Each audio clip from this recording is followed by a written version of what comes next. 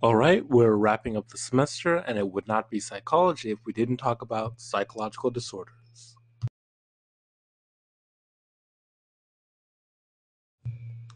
So it's hard to say what is a psychological disorder. You might see somebody's behavior and it might be weird or odd, or it might be different from what you consider as normal. But how do we, as psychologists or people who study psychology, determine what is a disorder? Well, the first thing is the behavior abnormal? Based off of how we expect humans to normally behave, do we consider that abnormal, right? Having one or two pets in your home, normal. Seven, eight, abnormal. 20, abnormal, right? Now, that doesn't necessarily mean that that's a diagnosable disorder. It just means that the behavior is abnormal. In order for it to meet the criteria of being a disorder, we need to see behavior that is an excess or deficiency of what's considered normal, right? So somebody who has too many pets, or even somebody who has no pets. Why don't you have any pets? What's wrong with you? Do you not like caring for something that constantly needs your attention? Does anybody want to adopt my cat? I have had to retake so many of these lecture recordings just because he keeps on meowing. No, just kidding. I love him. I am holding him still right now. He loves me too. Now, behavior, the last thing that you need, aside from a cat that will just be quiet for just like an hour, maybe, can you do that? Is you need to see that there is distress or impairment. So if I have 30 cats, but it's not affecting my work life, it's not affecting my friendships, right, or my romantic life, it's not a disorder. But once it's causing me some sort of impairment or causing me personal distress, then we are saying that it's a disorder. If I hear voices every so often and they tell me, hey, Jeff, have a great day, right? Hey, Jeff, you're doing great.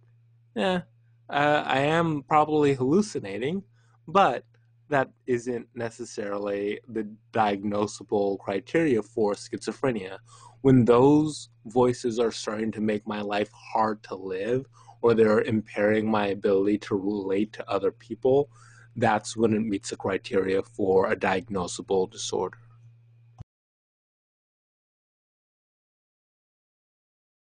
So let's start talking about the mood disorders. The big mood disorder is, of course, major depressive disorder, depression. Now, well, we can all feel depressed at some point in our lives. If you have a disappointment or some sort of like loss, you might feel depressed, right? You applied to a school that you really wanted to get into, depression. If you don't get into it, a family member that you really cared about passes, depression. Now, the major depressive disorders, when this happens far in advance of what would be considered normal. You don't get into the school, and you might be depressed for a month or two, but if you're continuing to be depressed for 2, 3 years, then that's when we're seeing that excessive behavior, right? That's far in advance of what you would consider normal. So some of the symptoms that you might see are persistent depressed mood for most days, right? It doesn't, sometimes it doesn't really uh, respond to good things. So maybe, you're having a great conversation with somebody cute on a dating app, but even though this good thing is happening, you're still feeling depressed.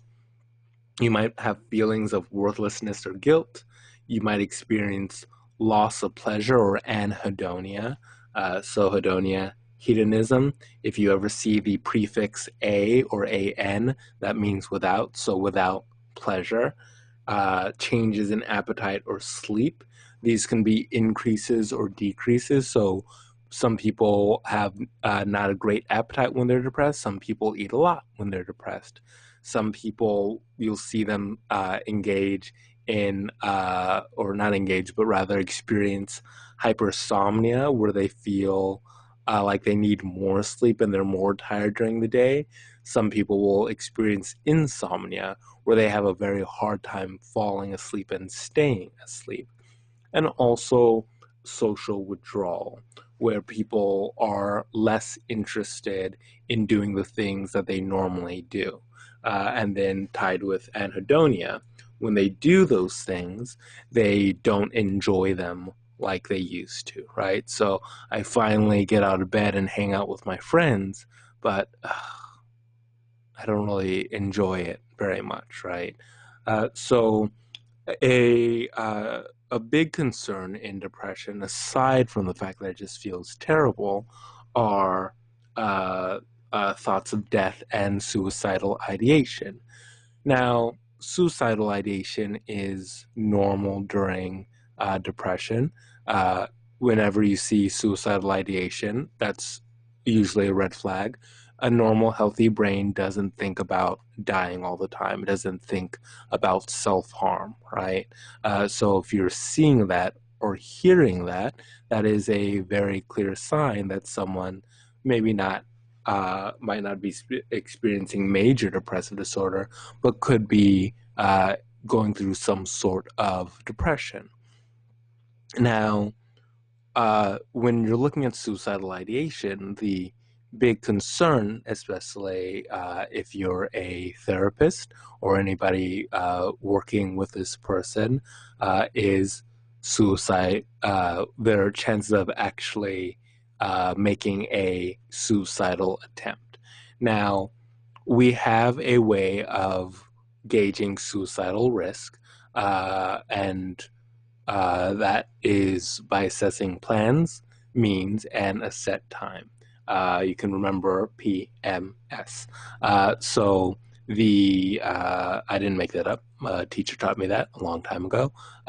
Just in case you thought that I was very clever, nope, I stole that.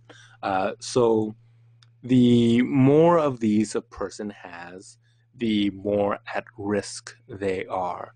So let's say I were talking to a client of mine who, if I were a therapist, I'm talking to my client, and they say, you know, sometimes I really wish that I could just like go to sleep and not wake up. I might say, have you ever had thoughts of harming yourself? And they might say, no, right? They could also say, yeah, sometimes I just want to climb up on top of a bridge and then jump off, right?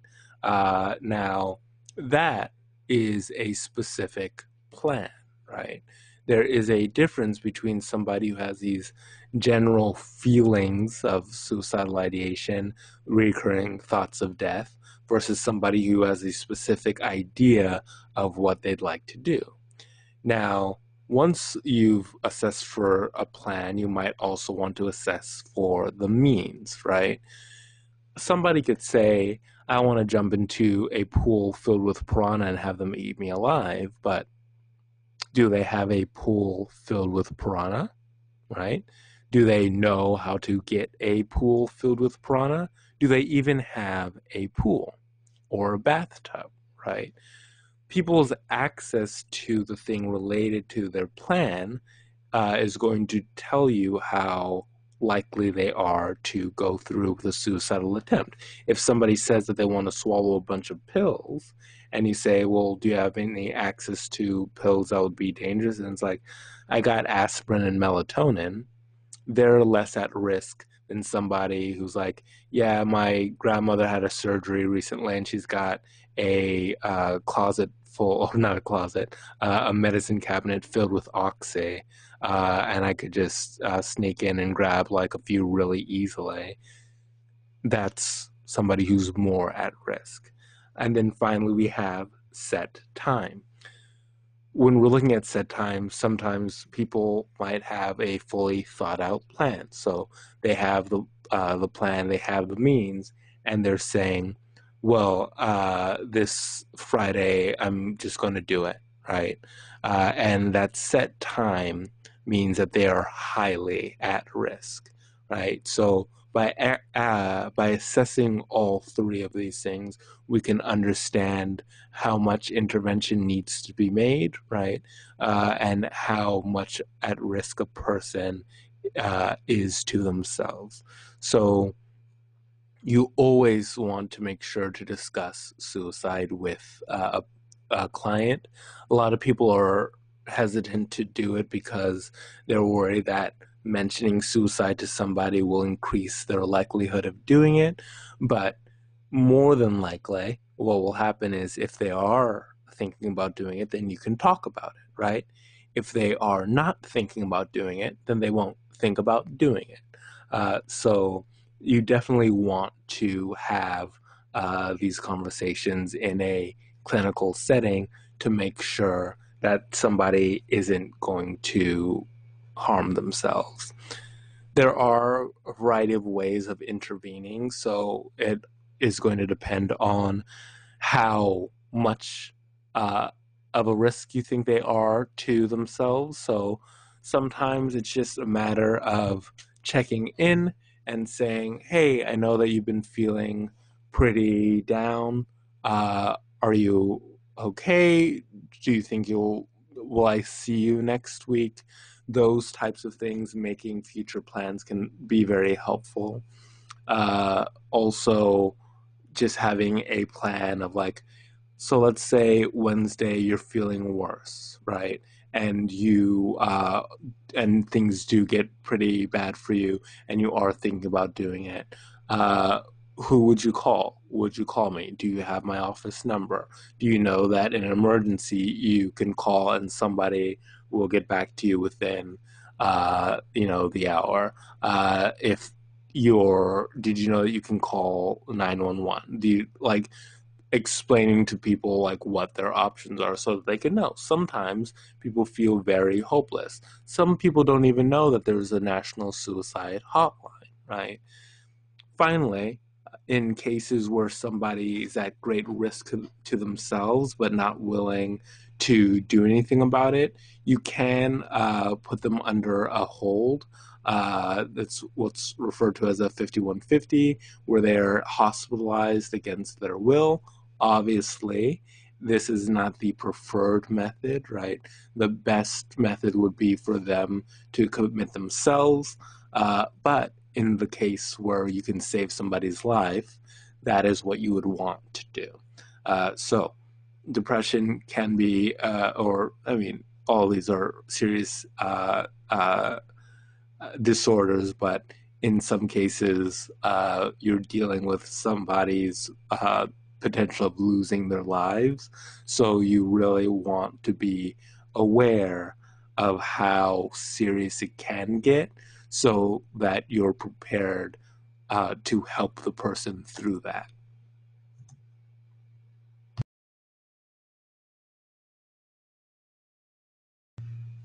There's also dysthymic disorder, which is now known as persistent depressive disorder. You can think of this as the Eeyore disease. You might be familiar with the blue stuffed donkey from Winnie the Pooh. He does not meet the criteria for major depressive disorder, but he has this persistent depressive, kind of low grade depressive, right? Now, the thymic disorder or persistent depressive disorder is kind of this consistent pattern of low grade depression. Now, obviously, this causes Eeyore some distress, but he's not engaging in self harm. He isn't suicidal. He just feels pretty low all the time, and he's very negative. Sometimes what can happen is what's called double depression, where somebody who experiences persistent depressive disorder can also have instances of major depressive disorder. So they go from dysthymic to major depressive disorder, then back to dysthymic. That's called double depression. Some people experience what's called seasonal affective disorder. So they'll feel depressed during certain times of the year. For a lot of people, these are the winter months, partially because you're getting less sunlight, you're staying at home more, it's colder, but also holidays for a lot of people are a very depressing time. If you've lost family members, you remember them more because you realize and remember that they're not there. You might feel lonelier during the holidays, right? During the winter, you have Thanksgiving, you have Christmas, you have Hanukkah, you have Kwanzaa, you have New Year's, right? And then in February, there's Valentine's Day. So back to back, you have a lot of holidays that are telling you, why are you alone? So seasonal affective disorder is specifically when people experience depression during a specific time of the year.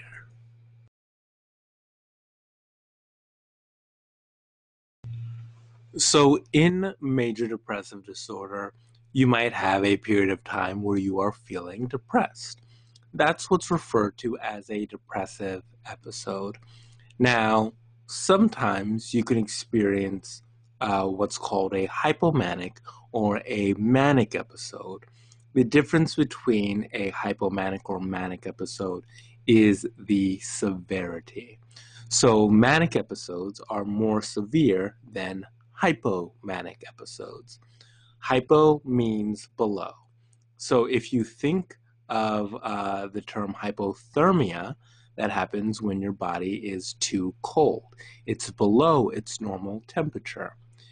If you think about a hypodermic needle, which is what you would use to give yourself a shot, the dermis is the skin. What does a hypodermic needle do? It goes below the skin. Isn't that cool? So hypomania is less severe than mania. Now, when looking at manic and hypomanic episodes, they're basically the opposite of depression. So you might feel overly happy for long periods of time. You might talk very fast and have racing thoughts. It might be easier for you to get distracted. You might be overconfident in your abilities, and you might engage in risky behaviors such as gambling, right? So sometimes you'll see somebody who is experiencing tangential thinking, and it's like a very pressured speech. So let's say I had this idea that I need to tell you. So like orange juice, right? Everybody's talking about orange juice, and the vitamins are just so. A lot of the vitamins, we lose a lot of the vitamins, and so many of them they're just so like really just health in general is a thing that so it's like $1 million idea, and basically what we're like the chemicals need to be less, right? So what if somebody were pitching you this idea, you can see that they have something that they're trying to say. There's a lot of energy behind it, but they're going from idea to idea, tangential thinking. So but this idea is $1 million idea, right? They've already taken out a personal loan for this idea. They're overconfident. They're like, well, I don't need a business degree because I watched a YouTube video last night. Now, again, some people might be like that normally. As Americans, our pride and joy is being overconfident in our abilities, but this is in excess of what would be considered normal, right? Hypomania might just be general like overconfidence, but mania would be a severe version of that, right? So I'm not sure if you see me in person. I'm 5'10", and I'm not super athletic. I, can catch a ball here and there, but there's no way that I'm going to be drafted into the NBA at the tender age of 37 and a half, which is my actual age. Definitely not lying to you.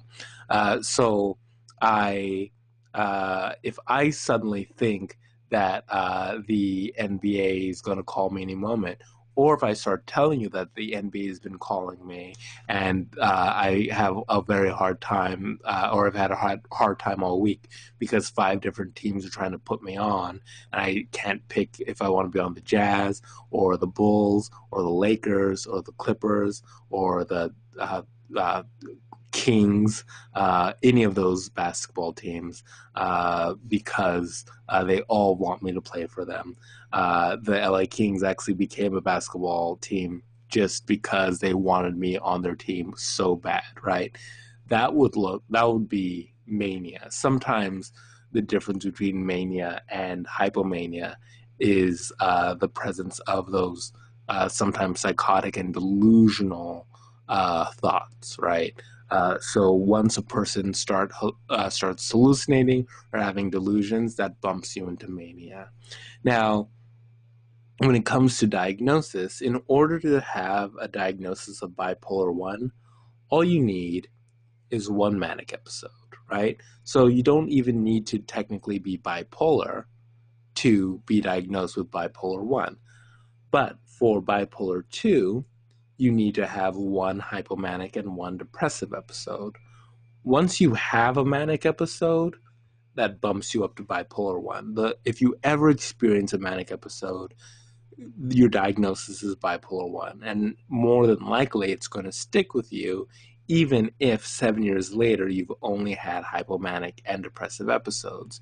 And the reason for that is because it's very important to know if somebody can have manic episodes, because certain treatments, if you are just treating the depressive part, might bump somebody into a manic episode. So it's very important to understand that.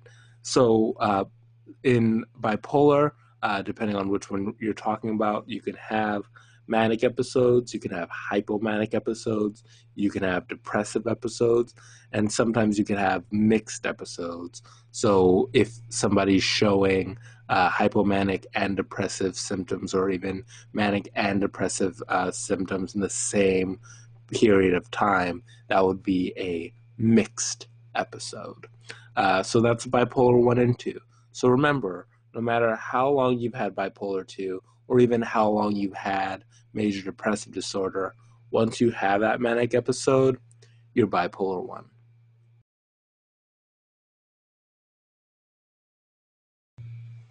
So now let's talk about anxiety disorders.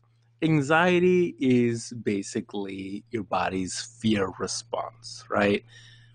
Back in the day when there were saber-toothed tigers and uh, other threats to our existence, things that would actually hunt and kill us, we need that fear response in order to trigger the sympathetic nervous system, which is the fight or flight response, right? And then we either fight it off or run away. Now that we don't have saber-toothed tigers that are hunting us, we worry about things like why we didn't get enough likes on our Instagram post, or why our voice sounds weird when it's recorded, but sounds normal when we're speaking, right? Am I a different person? Is that really what people hear? Yes, right? So, anxiety disorders are when we have anxiety in excess of what is considered normal. It's okay to have anxiety, it's okay to be afraid, but when it's in excess, then we have an issue. So, we have panic disorder. Now, sometimes people will experience panic attacks, which, if you've never had one, great for you. They are horrible. You feel like you are dying. Different people are going to have different experiences of them, but some people feel like there's impending doom or danger. You feel this loss of control, or you feel like you're dying. Your heart might be pounding out of your chest. There might be sweating, trembling or shaking, shortness of breath, tightness in your throat and body, right? They're not a fun experience. People who have frequent panic attacks might have what is called panic disorder. Now, we also have generalized anxiety disorder, where sometimes people just feel anxious about a variety of situations. So we'll talk about some of the more specific forms of anxiety in a second, but sometimes, you wake up and you might be stressed that you might not have enough time to get ready, and then you're leaving the house and you're stressed that your home might like catch fire while you're gone, and then you're driving and you're afraid that you're going to get into an accident, and you're in class and you're afraid that your professor's going to call on you and he won't know the answer, or that you smell bad and nobody tells you that you smell bad, right? So you're seeing anxiety about a variety of topics in a variety of situations. That's why it's generalized.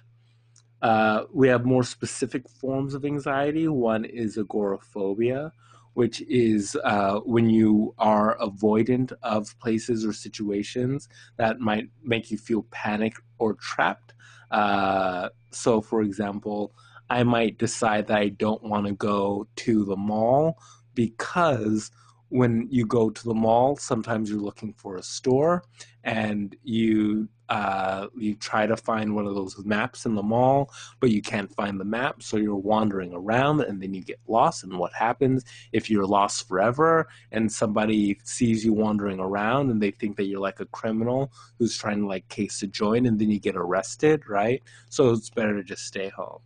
Or I want to go visit my friends who live in downtown, but what happens if I, get stuck on the freeway and then I have to use the restroom, or I'm trying to find parking and there's no parking, and the only place that has parking is like a cash only lot, and or I had cash, but I forgot to bring it with me. And then they say that I have to go to the ATM, but it's 3 blocks away and they won't let me leave my car. So I have to find a place to park my, right? So there's this fear of going into situations where you'll be trapped or you'll be embarrassed, right? Uh, there's also social anxiety, which is specifically related to social situations. There can be some overlap with agoraphobia, but it's a similar thing of like, oh, I was on Facebook, and 2 weeks ago, I sent my friend I liked their status, but it was funny, and so I should have said haha. But then and now they're probably really mad at me because they haven't like messaged me, and they probably noticed that I liked it and they thought that I was being passive aggressive, which I wasn't. And if I reach out to them now, then they're going to say, why did it take you so long to apologize? And they're going to be even madder at me, right? So social situations are anxiety provoking. Or you're talking to somebody and then you do that thing where you both start talking at the same time. And that's just a normal thing that happens. But you might go, oh, this person thinks that I'm so rude and that I'm not listening to them. And I'm so terrible, right? That would be social anxiety disorder. Then we have specific phobias. Specific phobias, aside from agoraphobia or social anxiety disorder, are a fear of a specific thing in excess of the actual danger. So, uh, like a fear of being robbed at gunpoint is a normal fear.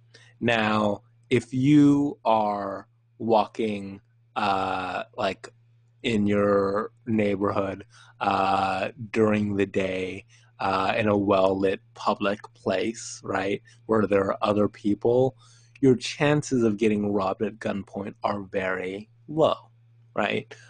So if you felt that fear all the time for that specific thing, that would be a specific phobia. Or if you think about snakes, right? Some snakes, very dangerous. You should have some amount of fear when you see them. Other snakes, not dangerous at all, right? A little garter snake, garter snake, garden. I always yeah, garter snake. So the you see a little garter snake, that little thing's not gonna hurt you. You see like a daddy long legs, right? That little buddy's not gonna hurt you. He's a daddy. At some point, he'll be a zaddy long legs. Put a little bow tie on him. That is one hot daddy. So those things will not hurt you, but we can be afraid of them, right? So that fear in excess of the actual danger makes it a specific phobia. It could be of public speaking. It can be of spiders or clowns or the dark or enclosed spaces. All of these are specific phobias.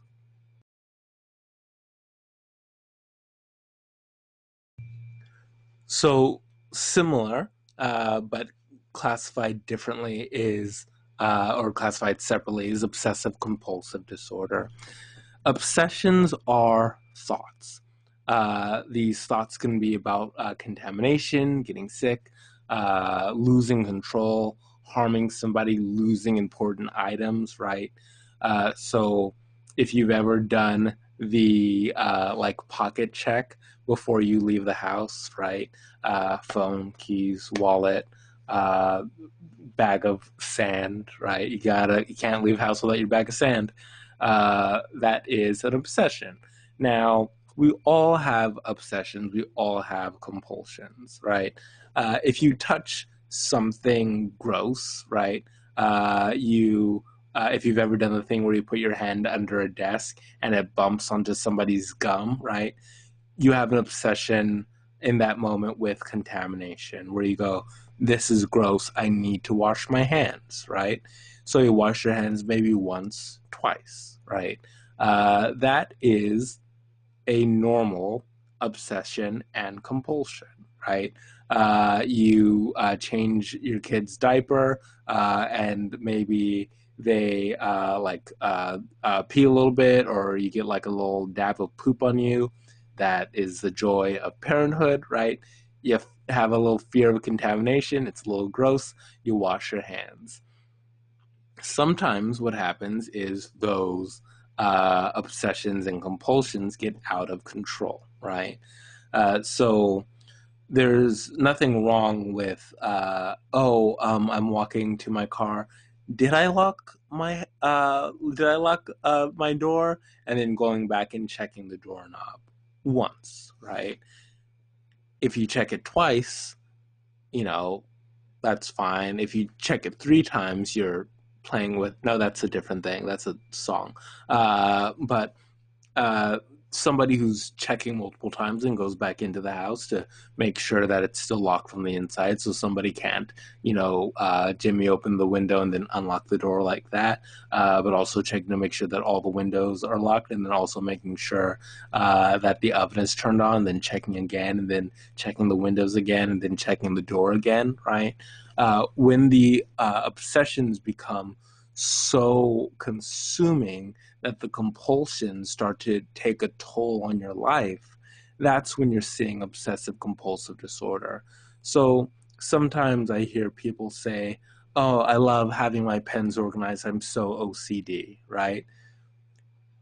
Wanting organization does not make you OCD, even if you're more organized than the normal person, or even if your organization method is bizarre or slightly uh, um, excessive. There's also something called obsessive compulsive personality disorder, which is that kind of rigidity and that necessity of having things be your way and the right way all the time, which a lot of people confuse having obsessive compulsive traits or obsessive compulsive personality disorder with OCD. But OCD is not a fun, silly, like quirk that some people have. It's a very debilitating disorder, right? Washing your hands a couple times, or, especially now, where we're like, maybe as a country, should wash our hands more.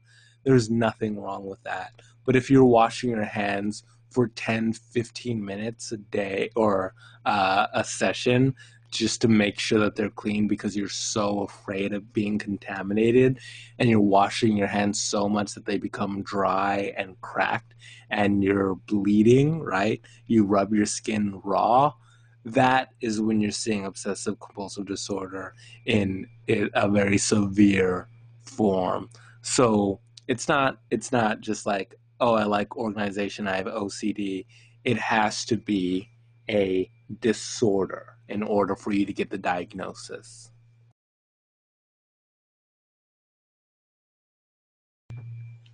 You may have heard of post traumatic stress disorder before, or PTSD.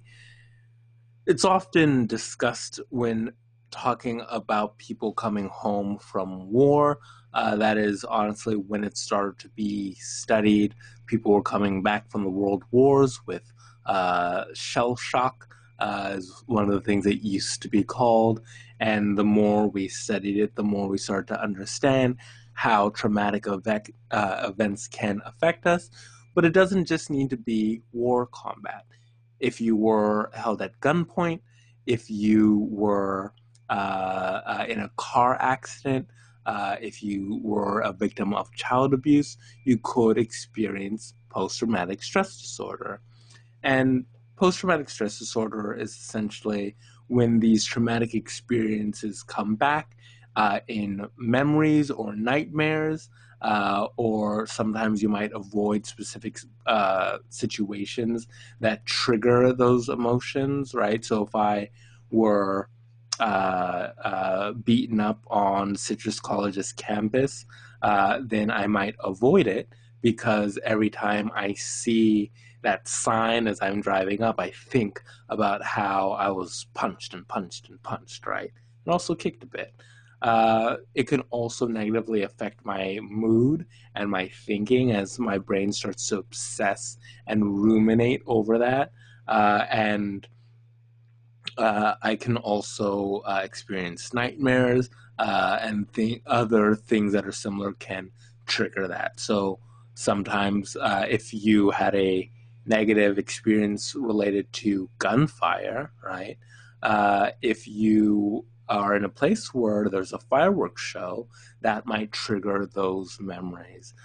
So post traumatic stress disorder, usually, right, our brains will focus on a trauma for a little bit of time, and then we'll be able to balance out and work through it. But sometimes we have a very hard time letting go of a traumatic experience and processing it properly, and it continues to affect us long after the original trauma occurred.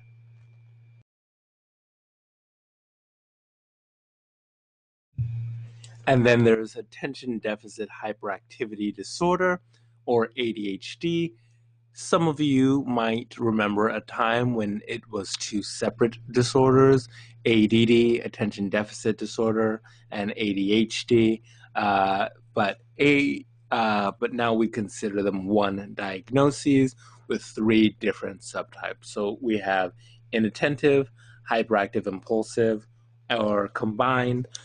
So inattentive ADHD, you'll see that people are easily distracted, they're unorganized, and they have a difficulty listening because it's very hard to focus on one task.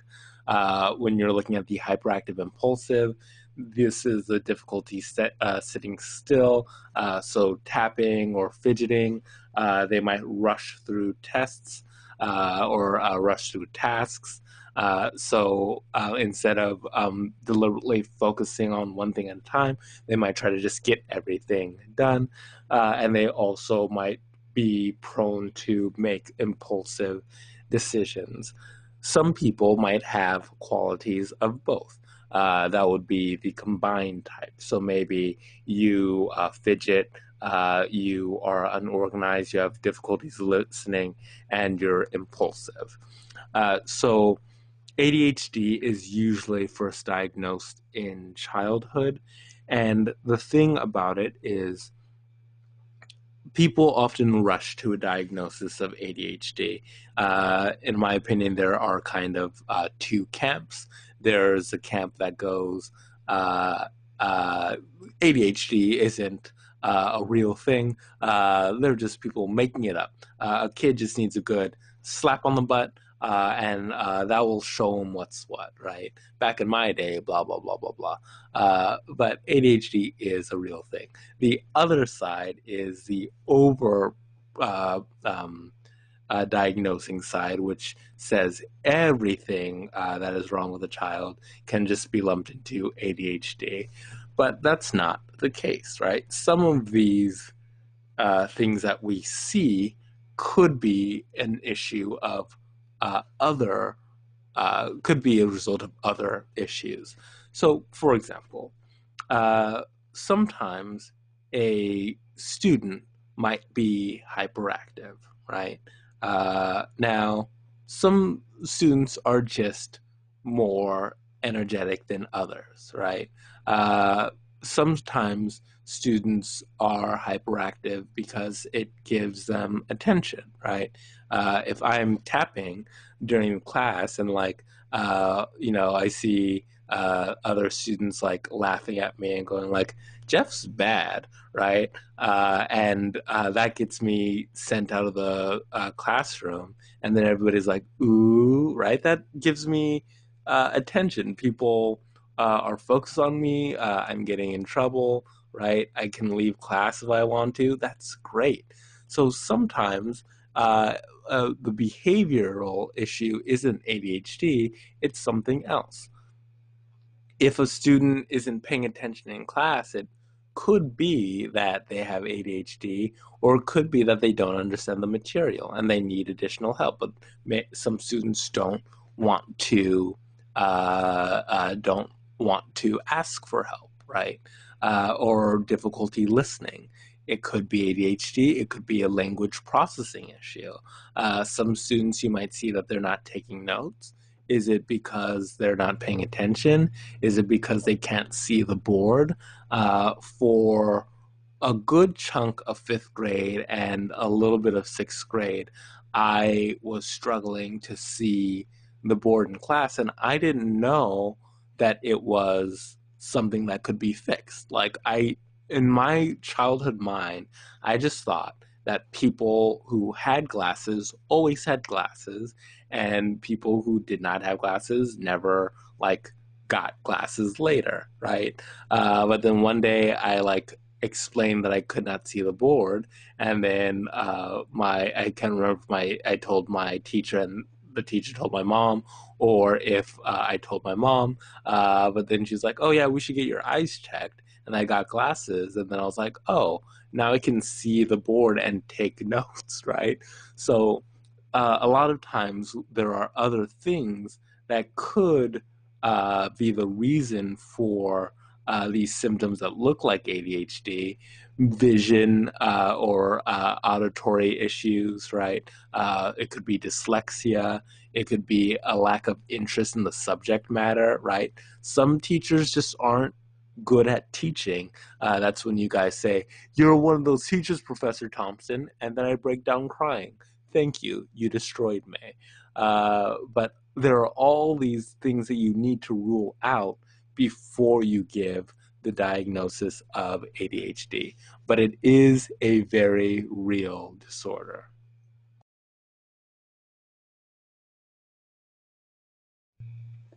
Speaking of controversial disorders, let's talk about autism spectrum disorder. Autism spectrum disorder used to be several different disorders, including autism disorder, Asperger's syndrome, and Rett's disorder.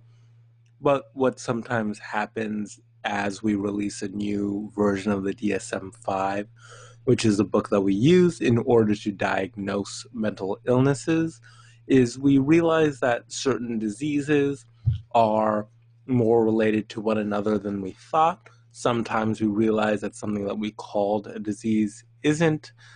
So things change, our understandings of disorders change, and thus our diagnoses and diagnostic criteria change. So instead of having three separate diseases, we are looking at one disease with a spectrum of functioning. So, just going to say this once, vaccines do not cause autism. You can actually see signs of autism in children before they receive vaccines. I have uh, friends who have worked with autistic children, And the common thing that they say is that autistic children tend to be easier because they don't cry as much, if at all, with autism, and that's anecdotal evidence, so you won't find that in a textbook probably. But with autism spectrum disorder, you're seeing difficulties with social interaction and communication, and sometimes you'll see restricted or repetitive behavior like flailing or flapping, echolalia. Sometimes they'll focus on a different or a specific sound, right? So the when you're seeing high functioning autism, they still require some support, and they're going to have difficulty initiating social interactions, and they'll have difficulty switching between activities and problems with interaction, and having conversations. Usually there's like a natural flow that you kind of feel intrinsically in a conversation, but they might have a very hard time with that natural flow, knowing when to stop speaking, knowing when to start speaking. So you're seeing social impairment. Level 2, autism.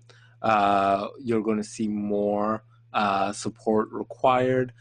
There are going to be marked differences, deficiencies with social interactions, the same inflexibility of behavior.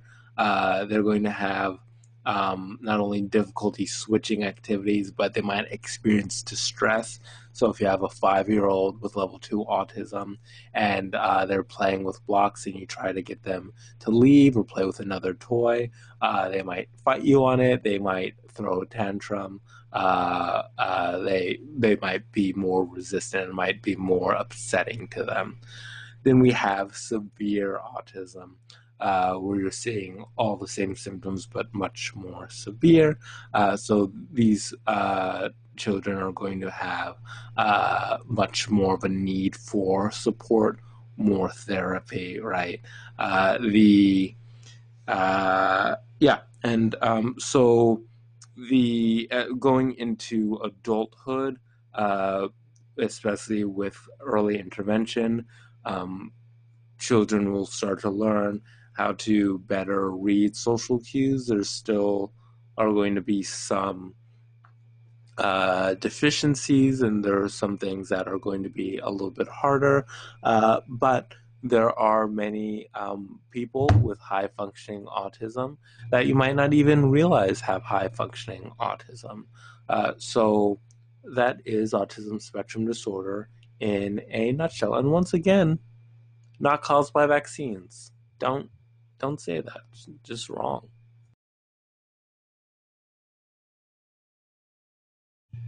Then we have the dissociative disorders. So usually our minds are one big glob of consciousness, but sometimes we split from our conscious minds.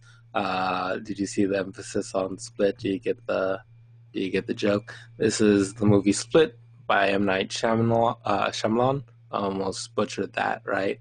And it is about the villain has dissociative identity disorder. Now, of course, that is a movie, and that is a highly fictionalized portrayal of dissociative identity disorder. Not everybody has a beast within them that is super strong and maybe a demon. I never actually saw the movie, but the that is what is called dissociative identity disorder. It used to be called multiple personality disorder, but due to those changes that I mentioned in the DSM, it's technically not a personality disorder, it's a dissociative disorder. So, what we're seeing in dissociative identity disorder is oftentimes there's a traumatic moment, the mind dissociates and creates another personality, which takes over the body. And that personality will likely have a different name, different interests, different voice. So you might be talking to Professor Thompson at one point, and then when you get an email from me, it's signed Karen. Hello, I'm Karen. So the uh, that is dissociative identity disorder. The thing about DID is that during these splits, usually I, Professor Thompson, might not even be aware that Karen is taking over my body sometimes. So the split could happen without my conscious awareness. Oftentimes, in early stages of dissociative identity disorder, the alters, which is the scientific name for the personalities, aren't even aware of one another. There's also dissociative amnesia. So sometimes you might forget specific things. So this isn't amnesia that's related to actual physical damage to the brain. This is due to some psychological stress. So maybe I have an event that's so stressful. Maybe I got into a car accident, and the police later asked me, okay, well, what happened? And I cannot remember the accident, not because my brain got damaged in the accident, but because it was so frightening that I split from the experience. And then we have dissociative fugue disorder, formerly referred to as amnestic fugue disorder. But it's essentially when a person loses their identity and flees to a different part of, maybe the state, or maybe they cross states, right? They flee far away from their place of origin and create a new identity. So that is a dissociative fugue.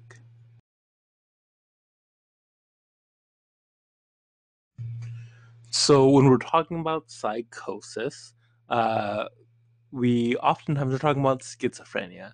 So schizophrenia is the most common, the one that you'll hear about the most often, but I'll also discuss some of the others. So when we're talking about psychotic disorders, we split them into positive and negative symptoms. So positive symptoms refer to things that are there now, but weren't there before. Negative symptoms are the lack of things. So, for example, affect is our ability to kind of respond with our faces and bodies to things. So, if I'm happy, my face is smiling. If I'm sad, my face is frowning. But if I'm showing flattened affect, then my face isn't actually showing what I'm feeling. So, maybe if I'm really happy about something, I talk about it like this. If I'm really sad about something, I talk about it like this. If I'm really mad at you, I talk to you like this. If I'm afraid of you, I talk to you like this, right? That'll be flat affect. You might also see reductions in sleep or reductions in speech or disorganized speech. So similar to what we talked about in bipolar 1 and manic episodes, you might see similar issues with speech, or you might see that, yeah, words. Mm, uh, right. So kind of like a loss of expressive speech, or sometimes you'll hear a word salad, which is just people saying words that don't seem to make sense one thing after another. Um, I've recently had a couple experiences with people who are slightly psychotic. I can't diagnose them, but um, I had a person who was talking to me, and it was very hard to understand what this person was talking about. So the conversation with her was she just called me out of the blue, and she was like, um, yeah, and I've been locked away for so long. I've been locked away, and my energy was being taken from me because of the chemicals, and all the chemicals they're just so bad for you, and my spirit, like the lock was unlocked, and I'm in the process of unlocking myself and freeing myself, and the things that they did to me, they were the I was a prisoner, right? Now the I combined reduced speech and disorganized speech, but the you can see that there is a fear. What you're also seeing are what are called delusions, delusional thinking. So I don't know what specifically she was referring to, but you can hear this kind of like persecutory, paranoid delusion where she feels like people are out to harm her, right? So you can see delusions, you can see paranoia. You might also see hallucinations, which are sensory experiences beyond what is actually there. So right now, I'm in my room, I am by myself, there is no one talking to me. No, no, I just said that there's no one talking to me. No, they know that. Yeah, no, I said that there's no one. So sometimes you might see somebody having a conversation by themselves. Now, sometimes we have conversations by ourselves, but the frequency and the type of conversation. So there's a difference between somebody going, if you're driving, you're just like, oh, I forgot to get butter. Jeff, you're so dumb. Jeff, you big dumb dumb, right? Versus, no, you're not going to forget the butter. The butter, no, you're not going to forget it this time. You're good. You're good, and you do good. You're good, right? Uh, that slight change in how it's presented really makes a difference. So sometimes you might see somebody have psychotic symptoms for less than a month. That is not yet schizophrenia. That is what's called brief psychotic disorder. Less than 6 months, but more than 1 month is schizophreniform disorder. And when you have it for more than 6 months, that is schizophrenia. There's also what's called schizoaffective disorder. By the way, notice that it's not schizophrenia, as some people say, it's schizophrenia. There's no T in there. So schizoaffective disorder is when you see mood symptoms in addition to psychological symptoms, psychotic symptoms. So the person might be having hallucinations, they might be delusional, and they might also feel depressed at the same time. So that would be schizoaffective disorder.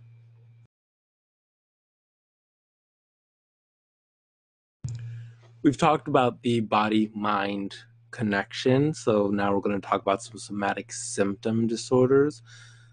The most, the one that's most kind of representative of this category is what's called conversion disorder.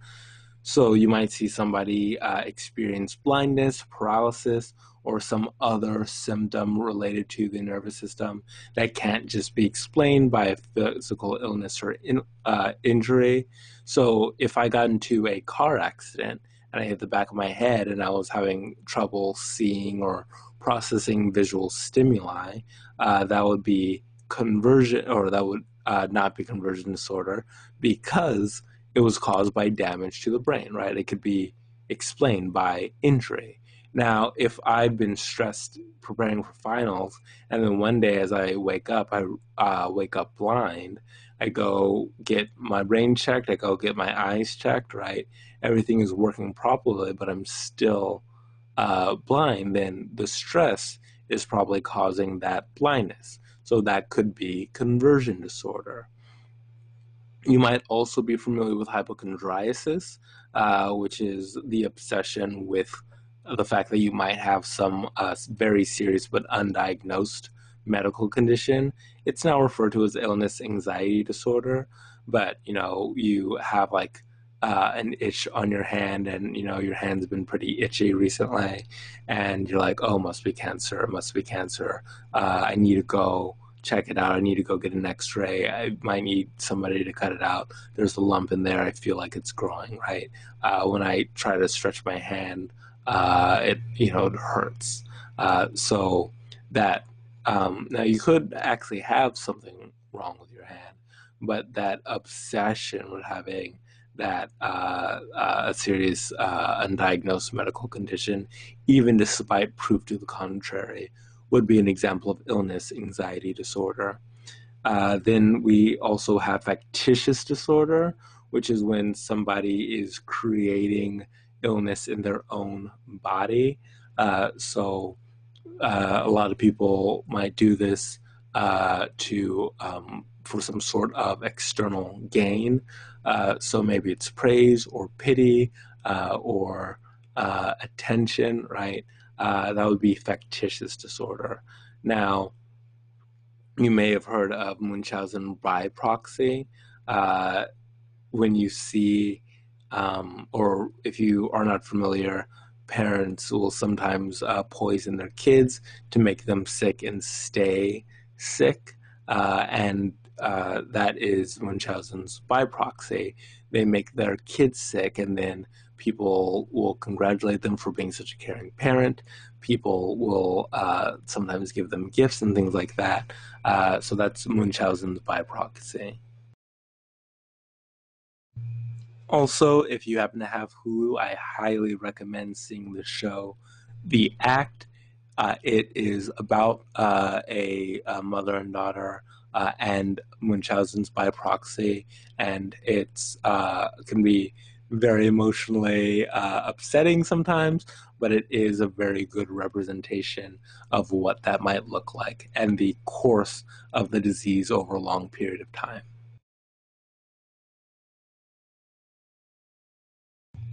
So finally, we're going to talk about personality disorders. Personality disorders are, as you might guess, issues relating to a person's self and their core functioning, i.e., their personality.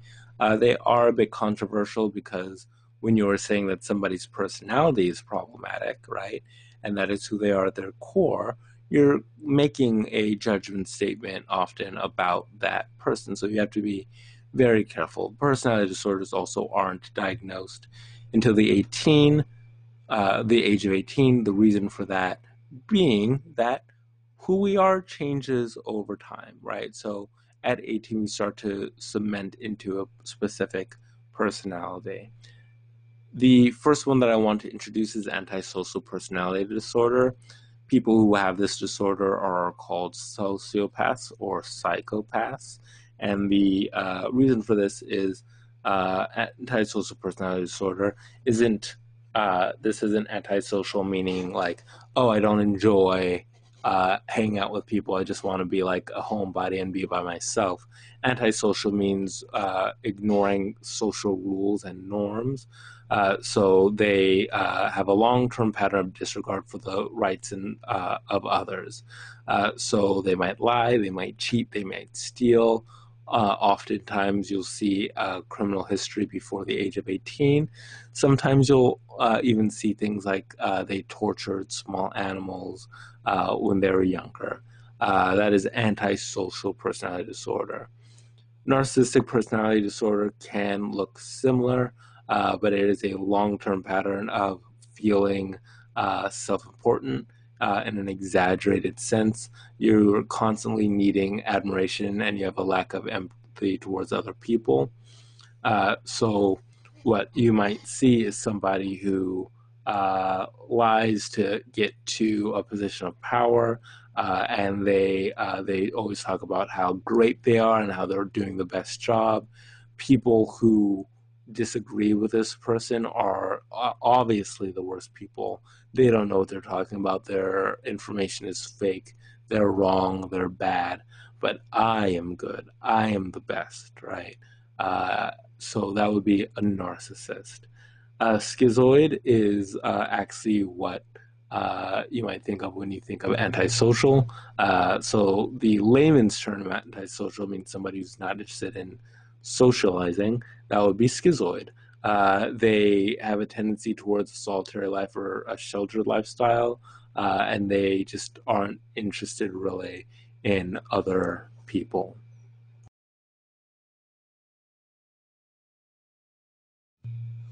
Then we have borderline personality disorder. Somebody with borderline personality disorder tends to have unstable relationships, a kind of distorted sense of self that can change depending on who they're in a relationship with. So if they were dating somebody who's goth, now they're goth. Then they date somebody who likes country music, now they're wearing a cowboy hat and cleats, right? Uh, or sorry, I meant to say chaps, but also maybe cleats too. And they have very strong emotional reactions. They could engage in self harm or other dangerous or impulsive behaviors. And when I talked about splitting in the last chapter, I mentioned borderline. So they have a very hard time seeing people as gray. So you're either the best person in the world to them and you're great and they worship the ground that you walk on, or you are the scum of the earth to them. Then we have histrionic personality disorder, and this is just basically a need to be the center of attention, and this is often done through like provocative dressing, seduction, and other things like that. Then finally, we have obsessive compulsive personality disorder, not to be confused with OCD, but these are people who are extreme perfectionists. They need things to be ordered and organized the way they want it, and they need to put their own standards on other people. So I do it this way, but you also need to do it this way. And that is obsessive compulsive personality disorder.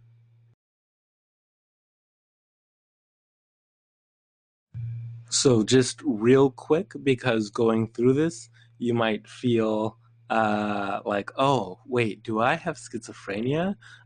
Do I have narcissistic personality disorder? More than likely, you do not. Uh, there's something called medical students disease, where medical students, as they're going through their programs, every time they learn about a disease, they're worried that they might have it. This happens to psych students too. It is very unlikely that you have one of these. It's very unlikely that you have all of these. Now, all of us have traits, right? You might notice that like histrionic ran true to you, or obsessive compulsive personality disorder. Uh, just because you have traits, just because you have some of these qualities, doesn't mean that you have the full blown disorder. Now, if you are experiencing distress or impairment from these symptoms, please don't take this as discouragement from seeking help. Anything that is causing you distress or impairment needs to be taken care of, needs to be dealt with. So, if this lecture has pointed out some things that you kind of assumed were normal and might not be super normal, then seek the help of a healthcare professional. There are resources on campus which can help you find somebody off campus if you need one, but don't let these things fester. The one thing that's most important in treating psychological illness is that you get early intervention. Early intervention is always the best.